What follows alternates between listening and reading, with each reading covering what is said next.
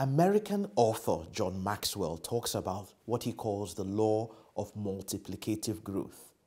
That when you lead followers, you achieve additive growth, but that when you lead leaders, you achieve multiplicative or exponential growth. I have, however, found in my own experience that when you lead followers, sometimes you actually regress. Things get worse because they leave you stagnant or they actually take you back.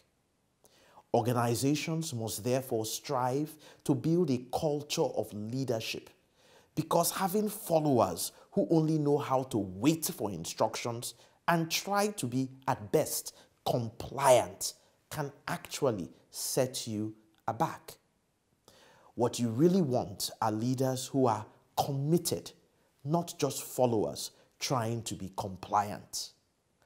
Look around your organization and your team today and reflect on everyone's leadership number on a scale of 1 to 10.